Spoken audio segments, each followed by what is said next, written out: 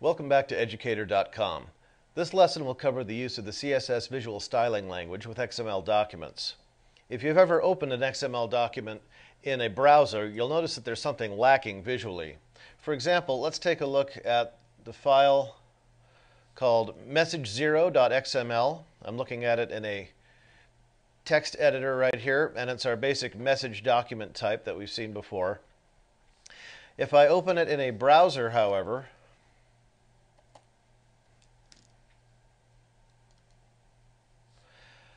it doesn't really look like the way a web page looks like. I can see all the tags. I've got this interesting little bit of interactivity here where I can use this minus sign to kind of fold up all the nested tags into their parent, but that's really not all that exciting compared to what I can do with an HTML web page. So what we're going to do in this lesson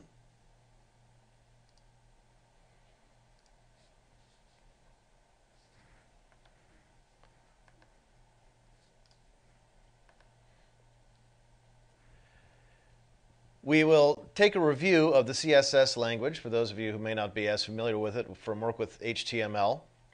We're going to take a look at what an XML processing instruction is and how we can use it to apply a CSS style sheet to our XML document.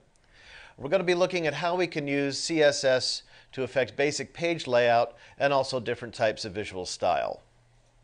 So let's take a look at CSS.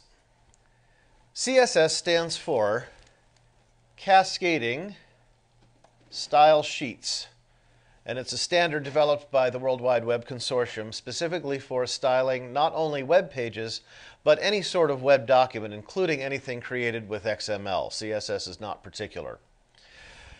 It's been in development for quite a long time. The most recent version is 2.1, which is just about to finally be done after about a decade of steady work on it.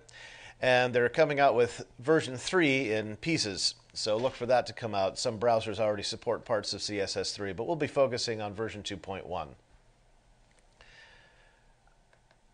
The CSS is done with what are called selectors.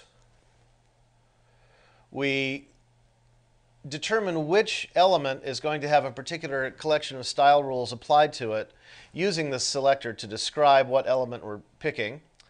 And then within curly braces here we have our property name followed by colon followed by the property's value. And there are dozens of CSS properties. We're only going to be looking at a few of them in this lesson. If you're familiar with CSS from HTML, you know that you can embed CSS in your page in style elements and style attributes. There's no such functionality built into XML, so all of our CSS is going to be in external CSS files. For example, you can see one in the file called messagestyle.css, which is specifically designed for our message document type, where I'm applying a style to the from element. I'm saying I want it to have extra large font size, and I want the text decoration to have an underline.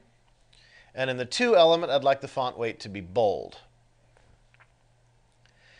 But a CSS file by itself is not particularly useful. We need to attach it to a document to let a document know that it needs to look to these style instructions in order to render the document visually. For that,